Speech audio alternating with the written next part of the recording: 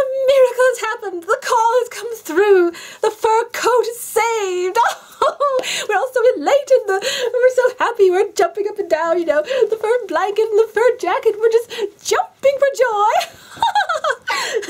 And it's going to be home within a few days. We're planning a big welcoming party for it. And the studio is going to reserve a whole town stage, and they will cancel work across the studio for the whole day. And we'll just celebrate and celebrate and celebrate the fur coat's return. It's such happiness. I even got a cable from the president again. He still wishes the fur coat was his. And we're just really thrilled about that. He might even stop in on the party. Oh, but I must tell you the story about the fur coat's harrowing rescue. Its rescue from the Antarctic. You know, after that terrible avalanche, it was lost, and we had to return home without it. It was so horrible. Oh. But this is how it happened.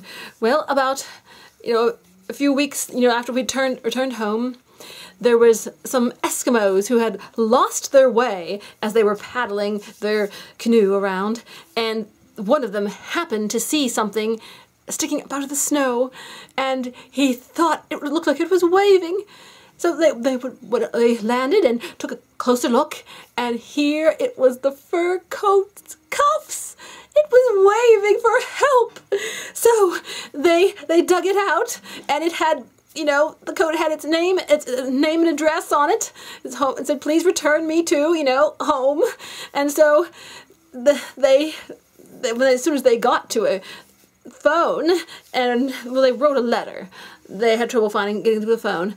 They wrote a letter, and they kept the fur coat, and very kindly, while it was there, while we were waiting for it.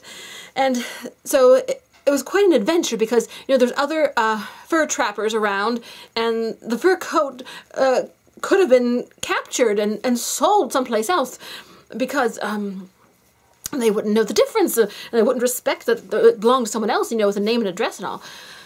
So fortunately, it was kept in a safe place in the Eskimos' igloo, and the letter they sent to me, telling about finding the coat and how it waved to them with its sleeves sticking up from the, you know, the snow, those cuffs waving in the wind, and that's how they found it.